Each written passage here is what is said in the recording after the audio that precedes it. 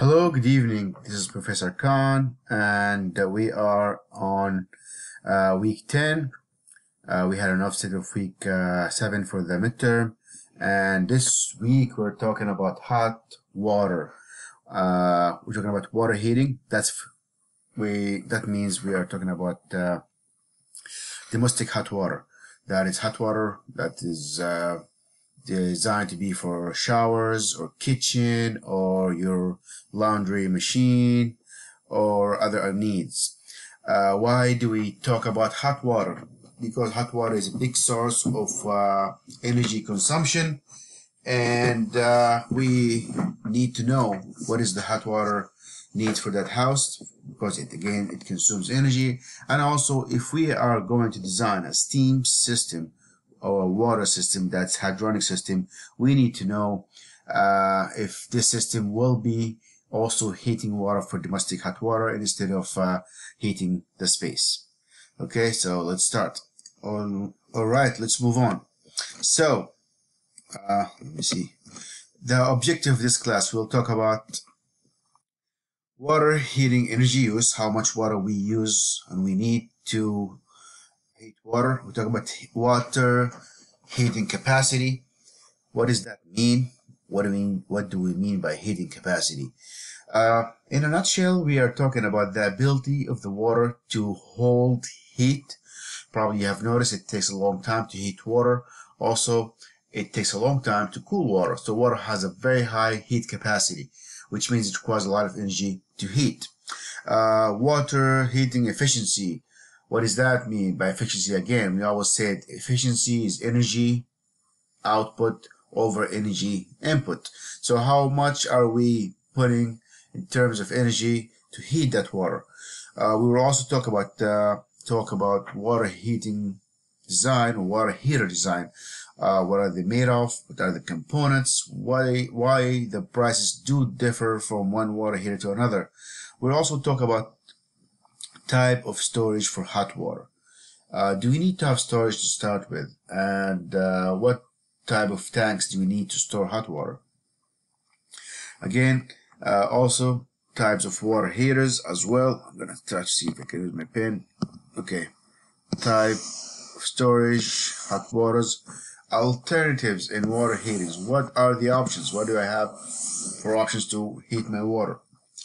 Improvements that has been done on water heaters, maintenance and operation of hot water systems. Okay, let's start. So water heaters, if we think about water heaters, again, as we do when we think about heating a space, we are talking about a heat source. By heat source, we need to think about what is making the heat. So similar to what we have for heating a house, where is the heat coming from? Again, we said in the first law of thermodynamics, energy does not come from nothing. So the heat has to come from somewhere. And this somewhere could be either burning gas, burning oil, or combustion. Generally, we gotta burn something to make heat. Alternatively, we can use electrical heaters, which is converting electrical energy into heat. We can also think or do a heat pump, which is utilizing the refrigeration cycle to heat water, which means that we will capture the BTUs and the heat energy in the air and put that into water. So that is the heat source. Heat exchanger. The heat exchanger is a surface that will transfer heat from one medium to another. So we talked about, again, this equation that I love so much and we keep talking about, times delta T. So this is the heat transfer. Okay, so a heat exchanger utilizes this equation to transfer heat from one space to another. And why do we need to use a heat exchanger? Is because sometimes we do not use the same fluid. We could be using water, and the antifreeze could be using water for domestic hot water, and also using water for the system. So we need to keep those liquids separate and use a heat exchanger. We will talk also about the piping system. There is also a piping system involved into these water heaters. If you want to use water, you definitely have to use pipes. right? So when you use the pipes, you will know you need to carry the water inside those pipes through turns and take it from one place to another. So that also takes us to plumbing fixtures for hot water. At the end, when you want to use the water, you're gonna take it outside the pipe, and for now you need some kind of fixtures, showers, faucets, sprinklers, whatever you have, mister. So again, this is how you end up using water. So if we think again for the electricity and water similarities, if we will like to use a load and electricity as a light bulb, for us the load in water is going to be where it ends up be used. And let's think about it again. Even though we're using water to wash our hands, the water is washing your hand, but then it's going somewhere. It has to go into the drain. So again, it is a circuit, and it has to go somewhere. Again, there are some water heaters that have tanks and some that are tankless. You will run through these a lot. Sometimes you heat a water in a tank, and sometimes you heat a water on the go. So you can heat water without even having a tank. If you think, for example, for let's think a little bit, the coffee machine that's like the Keurig. This machine does not heat the water and store it. No, it heats the water on the spot, on the go. So take a small portion of water, heat it on the spot, then you use it. Also, if you use your water cooler, it sometimes have a hot water faucet. It does heat the water on the go. It does not need to use it. And this ability came about because we can now heat the water efficiently and quickly throughout pipes. So water heat capacity and heat energy. On average, we need to use 3,500 kilowatt hour of electricity, or the equivalent of 230 terms of gas per year to hot water. So that is a lot of energy to just heat water. It measures up to 15% of the water of the electricity bill and 25% of the gas bill. Probably you have noticed in the summertime, if you have a hot water system that operated by gas, even though the heat is off, you're still going to use around, depending on your usage, you're still going to pay for gas, and that's basically just for hot water needs. And again, if you have a tank, probably you're doing yourself a disservice because you are actually heating water and keeping it hot for a long time, waiting for you to use it. Meanwhile, you might not use it for a day or two, or if you go away the weekend, the water heater is still sitting there. So that's not a very smart thing to do. But again, in the past, we did not have the capability to heat water on the spot, which we called on-demand heater, which is very, very efficient. So demand, standby, distribution, these are all losses. If you go to South America or some places where they try to be very conscientious about the energy, you will find out that they have a water heater in the shower head. So you see the shower head plugged in into the wall somewhere, and the heater is on demand. You heat the water as it goes. You look at it, you might think it's not safe to have a plug with where the water is, but it's actually very safe. But that did not take here in the US for many reasons. Actually, for some newer models, probably you'll be able to buy that and plug it in the bathroom. But again, I don't know if it's if the designs here are ready for it. But you can always have an on-demand water heater plugged in a closet or a small little box next to the shower. You can also have some water heaters that next to the sink, so it turns on whenever you need to. And they got much smaller now. Probably you can get a water heater that as big as your laptop. Okay, so hot water consumptions. This is again just an estimate. It's a very optimistic, actually not optimistic, that's an exaggerated need. So for one person, you will need to use 25 gallons of hot water. That is including shower, laundry, dishwashing, washing hands, etc. That is a little bit high, and this has been reduced a lot by using really good measures to economize water heater. So again, you see the equation does not always multiply or increase. The more people you have, the less hot water you need, because again, you will wash the dishes all in one load, and that will make things a little bit efficient.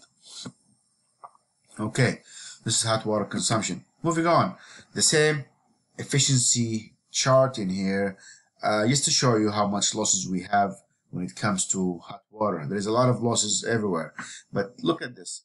Combustion, that's if you're using something, if you're burning something to heat the water. Standby. So standby is a very, very bad area when it comes to losses. You lose a lot of the input from 0 to 70%. Just standby waiting for the hot water to be used. Distribution, again, that's another issue. And think about that, because you have your hot water tank in the basement, of course in the basement because it's a heavy equipment, and also if it leaks or if it breaks, you don't want it to be leaking all over the house, so it's a wise thing to put it in the basement, right? I hope you agree with me on that.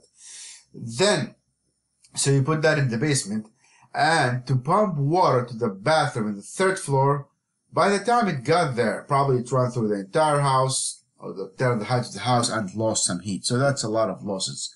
So finally, you get from 35 to 70% losses. 70% if you do everything right and everything's insulated, you still have a lot of losses from what you have put as energy.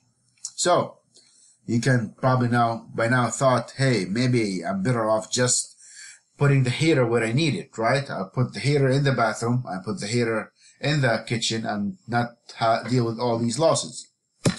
Okay, so water efficiency, there is something called the energy factor. These are just measures of how do we rate those water heaters. We have energy factor. Again, it's the ratio of the useful water heating energy output to the total energy consumed by the water heater. That's something you'll see in the label when you buy the water heater. There's something called the first hour rating. That's a little bit complicated, but what they try to say is how much heat you get from 1 hour of running that water heater. It got a little bit complicated. People did not understand what does it mean, but the point is how much hot water can get out of one full hot water tank. That's still being used, not very common. What we get is the gallon per minute. Gallon per minute is very, very common. Just to give you an idea of the typical traditional hot water heater, you have let me see if I have a blank page. I'm going to use this to just explain. So you have, this is your tank, right? So the tank has hot water coming out and cold water coming in, right? Because you have to have input and output. So this is out, this is in, and there's existing water in here. Let's say the water here is at 180. So when you take water out, in the beginning, it's going to be 180. Then you have also your heat element in here. So pumping water in probably is going to be at 50. Let's say that's in the winter. So as you pump in water, so you will get hot water for, I don't know how long. That depends on the first hour rating that we talked about. And then you keep heating. So at some point, the water inside and outside will equalize, and you'll have an average based on the water heating capacity. So the water will be very hot, then it will taper down, and eventually you'll get lukewarm water based on the average at the speed of which you are consuming water and how much heat is being put in by the heater. So it will average out. If the water inside the tank is 180, it's highly unlikely you'll get 180 all the time, even though it's stored in there, because you are pumping cold water as you take in hot water out. I hope that makes sense a little bit. Going back to the slide, the water heater design type. So they depend on the anticipated usage again, how much usage you're going to get out of it, how much flow you need, and of course the number of occupants, type of piping and insulation. If you have pipes made out of metal, we know metals does consume a lot of, it does take a lot of energy, and it absorbs heat, and by doing so you're going to heat the pipes and the heat will dissipate somewhere else. Then we'll talk about the piping and, hold on, what happened? Piping and insulation. Let me go back again. Okay. Piping and insulation, and solar. There are some solar water heaters that are popular, but not a lot in New England. But we still have some of these, and they do work, and they do very efficient work. Again, the gas are very common. I do have a gas one, and you can also have oil. So by these water heater, we are talking also electricity. We're talking about the heat that's been put into this coil in here. So you can heat with solar, where you have a solar panel somewhere in here. It's kind of bigger than this. So this solar panel will heat the water, and the water will go and heat the tank. If you go into the shop, I will show you that we have a big solar panel that actually heats water in the summertime. So at least in the summertime, you can get rid of all the, shut off your gas and depend on solar for hot water needs. For gas and oil, probably you'll have fire. You have a burner coming into your water tank in here and combust some fire inside. I'll show you a better picture than that. And for electricity, you can have a hot water coil, a water heater inside the water. That's the basically electrical coil, or you can have a heat pump. A heat pump is a completely different design. So storage. So that's the basics, or the basis for water heaters. Let's talk about a little bit about water storage. So usually we depend on insulated water tanks sizes from 30 to 80 gallons, depending on how much water do you need. Probably if you live in an apartment complex, you're going to have a huge water tank that is used for both hot water need and also for heating systems. Insulation are vary between 3 and 25. You want the tank to be insulated. If you go to a hot water tank, you touch it and it's warm, you're losing heat through that insulation. So that's not a really good insulation. The price of the water tank and the water storage depends on so many factors. The size, insulation, the coating from the inside and outside, which is very important. You're dealing with hot water, and hot water tends to ionize a lot of things in the water, in the tank, and eventually the tank will start to corrode. The metallurgy, which is the metal made out of the tank, and what is the warranty on it? What did they use for corrosion resistance? There are a lot of safety measures in terms of safety relief valve and so on. Again, you're heating water inside closed vessel, so that is a probability of something exploding because it's building pressure. So it's very, very, very dangerous. And I don't know if you saw it or not, but Mythbusters had this experiment where they saw what would be the problem of overheating water inside a tank and with no safety features. And that water tank actually built up enough pressure to go through the roof of a 2-story building. I don't know how far it went into the sky, but it's a lot of pressure. Never underestimate the power of steam. Okay, energy consumption. The more efficient the water tank is, the more expensive it will be. Warranty and service. How often does it have to be serviced? All these factors and some other more are going to be part of that hot water system cost. How much does it cost, and how much you are going to be paying as a capital cost and also as an operation and maintenance cost as well. Okay, I hope that gives you an idea about the next time you want to put some water tank inside your building. And they do break, they do leak. It's the warranty on those is, it says to be 10 years for some of them. Look at that. There's a lot of very cheap ones and economical ones depending on how often you use it. But think about the aftermath. What would happen? What is the consequence of having water leak inside your house? It's very devastating. That's why it's really good to have some kind of renter's insurance or house insurance, because you will have a lot of things that need to be replaced, and water will be all over the place. So again, these things require frequent maintenance. Not everybody does the maintenance as they're supposed to. I will show you also about something about the sacrificial rod inside the tank. It has to be replaced frequently, and people do not do that, which is a really, really not a good idea. Okay. Gas and oil water heater, those are very common. Probably you'll get to see some of those, and probably you'll work on some of these. So, since we said heat pumps for water is not very efficient, in New England, because again, where are you going to get the heat from? You know, it will be a good idea for the summertime, but in the winter it's very challenging to get a heat source for that. So if you will like to have a separate system just for hot water than heating the house, you might have a water heater that has either gas or oil, and probably you have the tank in here, this small amount of water that gets heated, and you have your burner in here, and it will work the same way you work your oil burner that heat hot water system.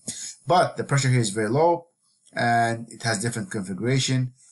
The capacity also is very small, as you can tell from this tank. Can you use this burner to heat a house? Yes, you can, but it's not recommended. It's not going to be as heavy duty as burning fuel to heat the house. This is very small. This is intended for hot water use, which is 25 gallons per day, not to circulate hot water through the house, running for 12 hours a day. This is an example of a typical boiler that is on demand. This is an on-demand boiler. It's gas, it turns on, and the water goes through this heat exchanger heat to get heated quickly as we fire the burner, and it comes out. Again, this is combustion air coming inside, vent air for combustible, for flue pipe coming to the outside. Let's look at this a little bit. If you go into the shop, we have a Viessmann on-demand water heater, and these are meant to supply hot water for domestic hot water and also to heat a house on demand. So you can have a hot water system with an on-demand water heater without storage. They are very efficient, they're very quick, and they get very small as technology has improved. So consider these ones.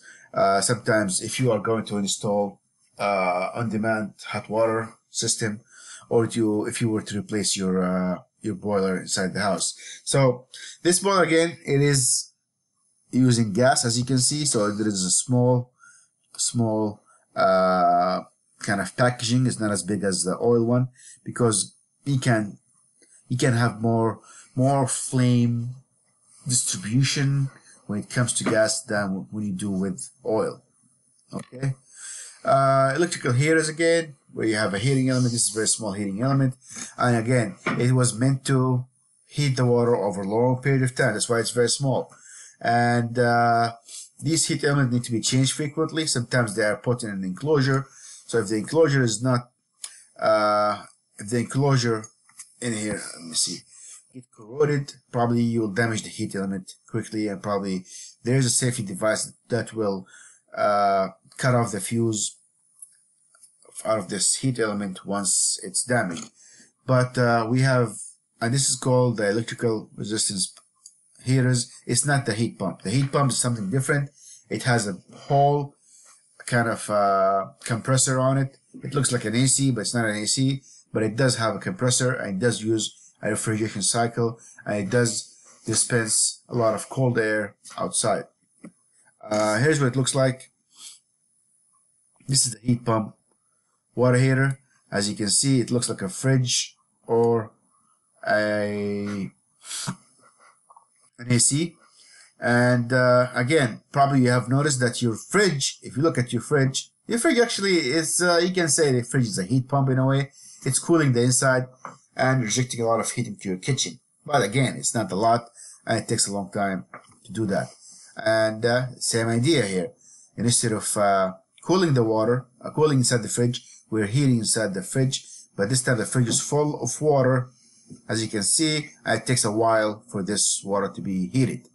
And again, say 80-gallon tanks probably takes a long time to be heated, and somehow you have to absorb the heat somewhere. So warm air is coming from here. That's assuming that's going to be in your basement. So if your basement is at 70, you're gonna extract some temperature from here, and this is going to be at 50. So 70 and 50, and you have 20 degrees going to the water. However, if it's winter time, where are you going to get the 70? You're going to be burning oil somewhere else. So it's kind of not really beneficial, right? So you don't want that kind of design when the climate is very cold. Combustion, again, we talked about that before. Combustion when you have a sealed combustion or open combustion.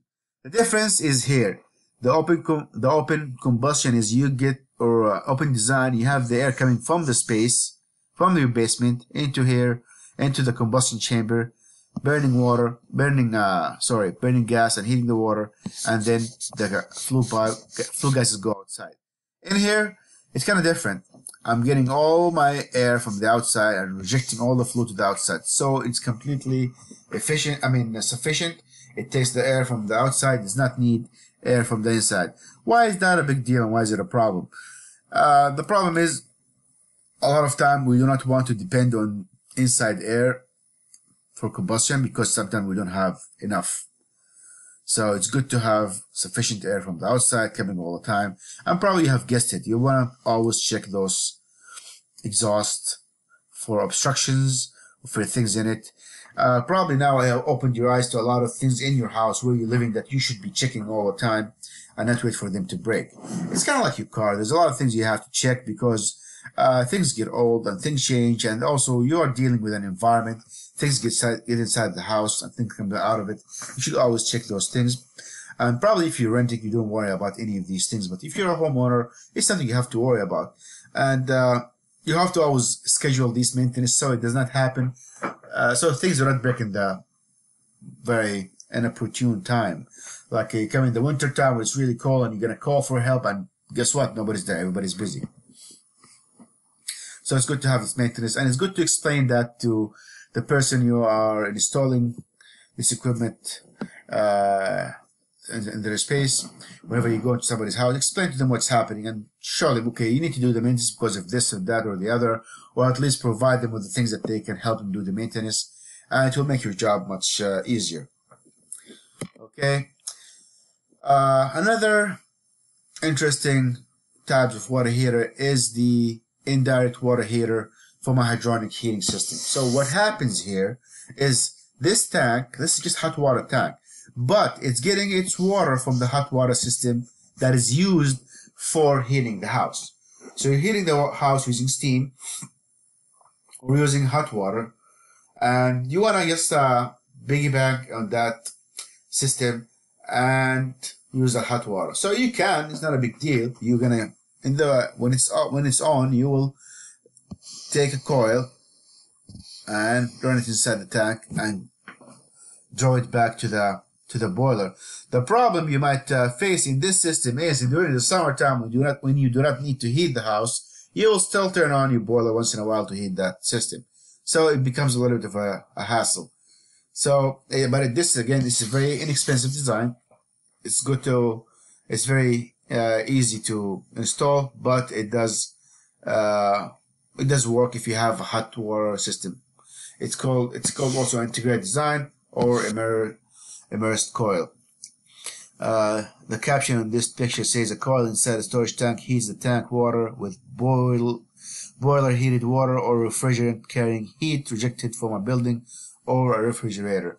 That is true if you are working with a very huge heat pump. So you can use that with a heat pump as well.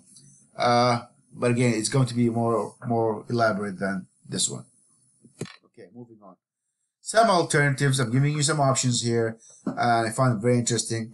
These are some solar water heaters. So this one is completely passive, meaning does not need any pump.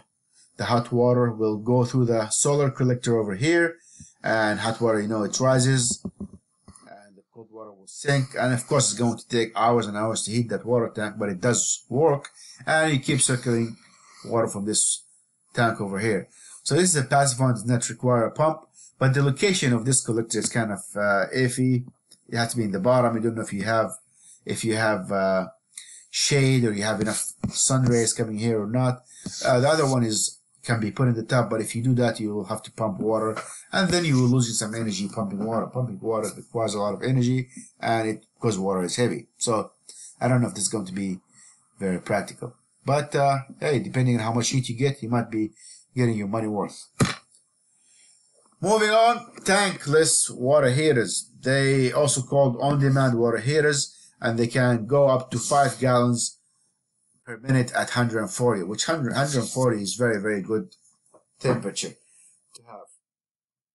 So again, they heat the water in demand.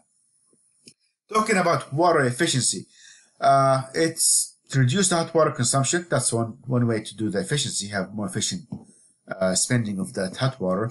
Also reduce the size of the storage tank, or you can also reduce the losses through piping. These are 3 ways you can do to have better hot water efficiency.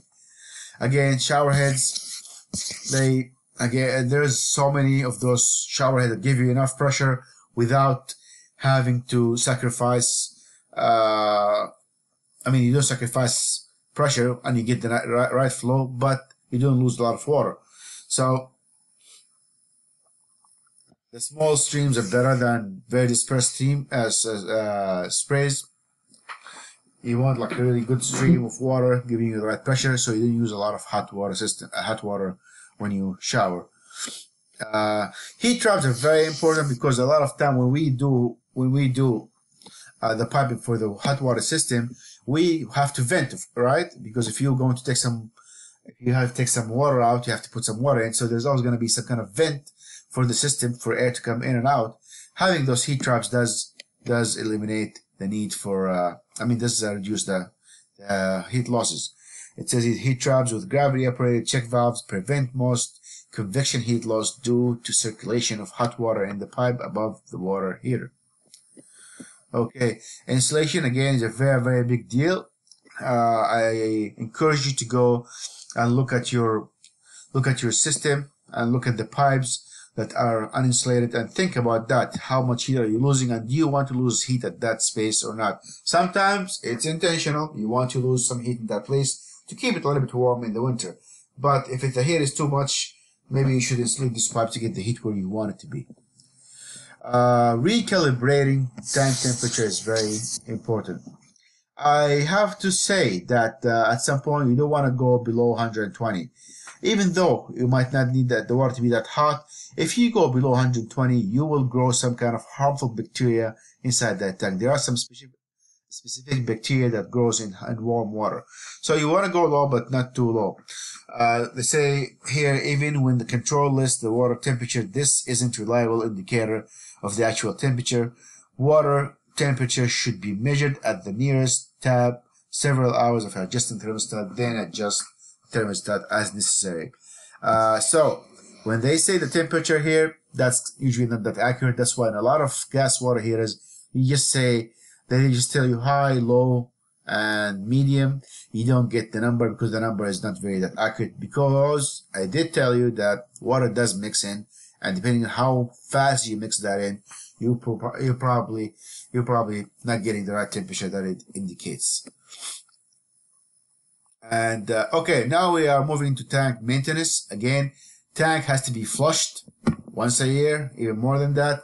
A lot of residue in the water here, sediments, lime, rust get accumulated in the bottom. There's always a valve to flush that tank. It's a very good practice to flush your tank once in a while to get rid of those sediments. Again, the tank also does corrode.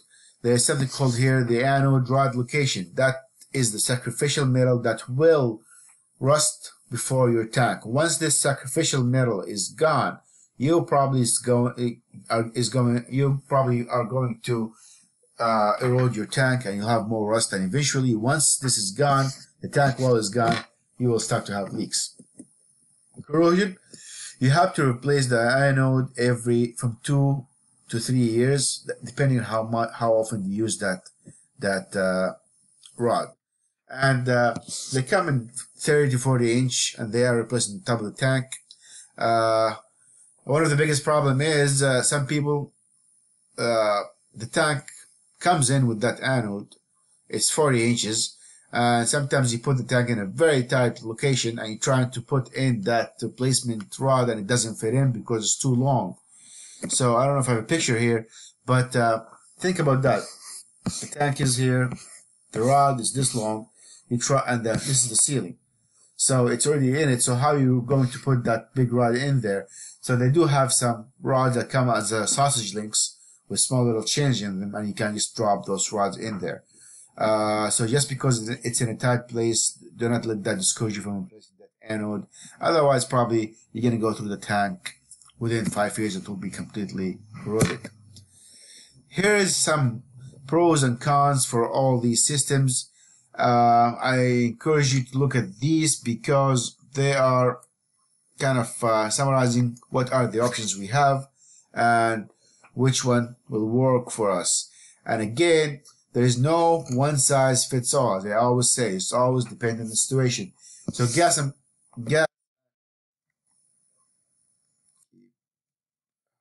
on, I lost that last slide. I'm gonna go back. So looking at this again, let's see. It's a little smaller here. So gas is very cheap, easy to install, but again, you have low energy factor and requires separate chimney and venting. That's something you have to think about. So again, I put it as first because a lot of people go for the gas and propane storage tank. So gas with storage is high recovery efficiency. Which, what do we mean by recovery efficiency? Meaning that when you take out the hot water and you put in cold water, it's really fast for you. It's relatively fast to get that water heated again. They're expensive and require some service again. As I said, they require to be cleaned, flushed, and the sacrificial rod to be replaced. Instantaneous gas, they have high efficiency, low annual cost, and they're easily installed, and they also can be sealed, but they're a little bit pricey. So far it seems like this seems to be like a winner to us. It's starting to get better and better, right? And electric storage water tanks, high efficiency, but they're expensive, and they have long recovery time. But you do not need to worry about gas, and depending on how much do you use the hot water, this could be actually not a bad option. Heat pump, they're good, but good efficiency in a way. They use waste heat if you have waste heat, but if you don't have waste heat, where are you going to get the heat from, right? You're going to have combustion, or you're going to cool the room, which is another issue here. It does cool the room, and it can be a little bit expensive. Indirect water heaters, cheap, efficient, but you will have to oversize the boiler to compensate for that. And probably when you do your project, you will see at the last sheet in the Excel spreadsheet that I said, if you might want to consider increasing your boiler size just to accommodate for hot water needs. So you can do that as well, and good to have this kind of information under your belt. Solar water heaters, they're very fuel free, they're inexpensive. You install them once, they don't go very high, which is not bad at all as well. But again, they can be expensive to install, but they are getting cheaper. They can be much cheaper. And again, you're going to run into the problem with the storage. You will need storage with hot water heaters. Okay, I hope you can look at the book and check out those water heaters. Let me see, which chapter is that? Water heaters. I'm looking at the book right now. So this is chapter 9, actually. And yeah, there are pictures here and alternatives for, I think I covered most of the stuff in the chapter over here, but yeah, you'll find some information about that, and I will look up some stuff on YouTube and post some videos as well. Okay, I hope you found this helpful, and please let me know if you have any questions. Thank you very much.